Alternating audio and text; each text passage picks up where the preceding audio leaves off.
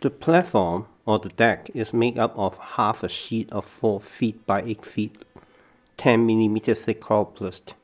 The middle is 34 inches and the length is 4 feet. Therefore, I can have 8 inches on both sides of the deck. I've been cutting corners and folding the sides in the same direction as the channel in my very first implementation. Now I'm going to add another layer of cordplate, which is also 10 mm thick, and with the channels placed at 90 degrees from the top deck. Actually, you can use zip ties to bind two pieces together, but here I use heat fusion because to me it's much easier and cleaner. I use 2 wood pieces to confine the heat so that it won't spread out too much. And the gap between these 2 wood pieces are around 10 mm apart. Once it's melted, then I push the edge of a wood piece down and compress it. But I have to hold on to it until it's totally cooled. Then I remove it. As you can see, the sealed joint looks pretty good.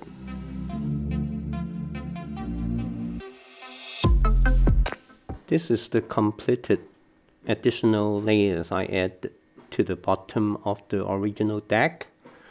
I recycled cordplate from another project. Therefore, you see multiple pieces being hot fused onto the bottom of the original deck. With this doubled up deck and also 6 lashings, I believe this design would work fine in calm water. But then, in rough water, there are other dynamic motion being applied to the pontoons. The pontoon by itself is flat. Therefore, the twist motion can be easily contained. But then, on the sideway swinging of the pontoon, the deck has to be strong to prevent it from twisting and folding.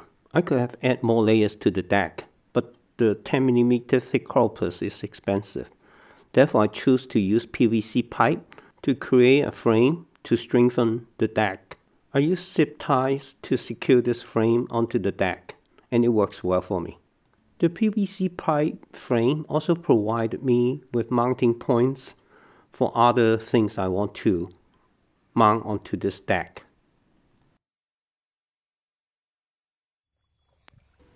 The platform was barely able to fit inside my car. This is the very first time I tried to time myself in assembling this paddle board. As you can see, when I insert in the first pontoon, the lashings was caught quite a few times. But then when I work on the second pontoon, I was getting a little bit smarter and turned the pontoon sideways so it slides in much easier. All the lashings are much longer than they need to be, and it took me about 1.5 minutes to tidy up the ends of the lashings. Therefore, there are opportunities for me to shrink the assembly time from 5.5 minutes down to around 4. In this design update, I add a seat so I can either sit and paddle, or I can stand up and do the paddling.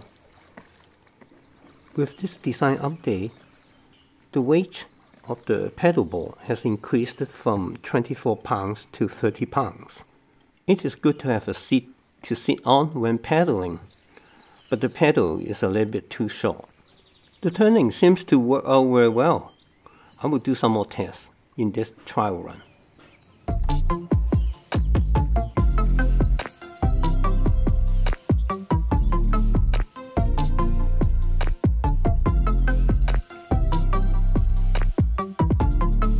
Even though I'm paddling against the current, the paddleboard accelerated pretty fast.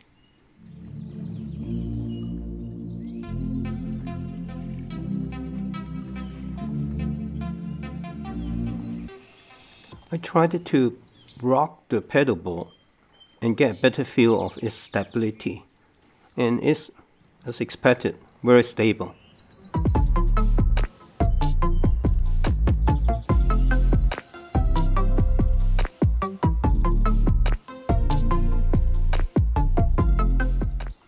I'm still learning, try to paddle the paddle board and get to move in one straight line.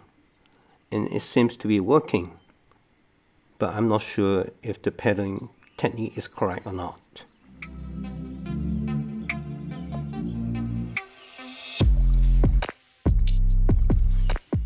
I tried to turn the paddle board around. As you can see, it turns very well.